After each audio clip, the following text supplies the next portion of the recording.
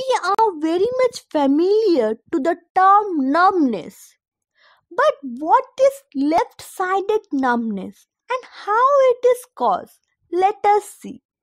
A number of different medical problems can cause numbness on the left side, with some being more serious than others. Numbness that lasts more than a few moments should always be cause for alarm, though as tingling that occur over large part of the body. Stroke, brain tumor, and seizure are some of the main cause of this sort of loss of sensation. But more latent conditions like multiple sclerosis or diabetes might also be responsible.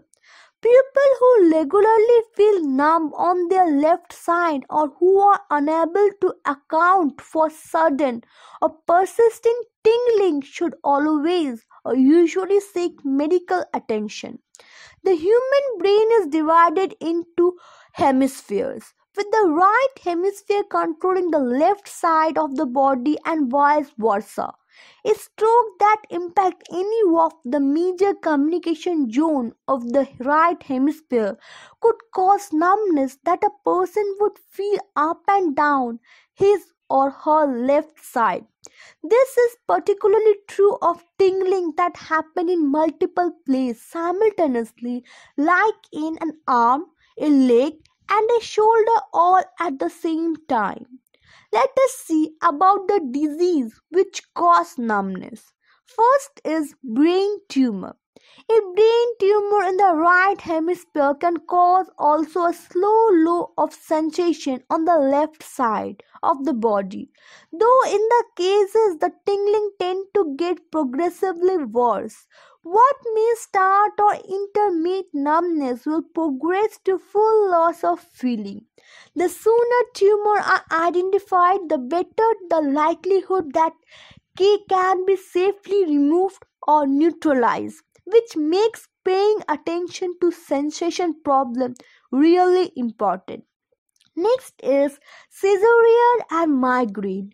Migraine headache and caesareans are very different from a medical perspective, but both tend to signal or forearm the arrival with symptoms that can include targeted numbness. Timing can vary from person to person, but in most cases, numbness comes and goes with about an hour of either a debilitating headache or a brain seizure. It's rare for a symptom to be long lasting, and treating the root cause usually takes care of it too. Now let us see the diabetes. The blood sugar condition diabetes sometimes causes damage to the central nervous system, particularly when it has gone untreated for a long time. In some cases, this damage can lead to numbness that is forced on certain body parts or even entire side of the body. Patients can usually get rid of these by bringing their blood sugar level back within normal range, but not always. Diabetic who experience persistent numbness or tingling should usually get a medical evaluation to figure out if their condition is being properly managed. Next is multiple sclerosis. People who suffer from multiple sclerosis is sometimes also experience numbness that is concentrated in certain part of the body. Most patients reporting tingling in single place, commonly the hand and feet at first, but as a condition develops, this can spread to entire side of the body.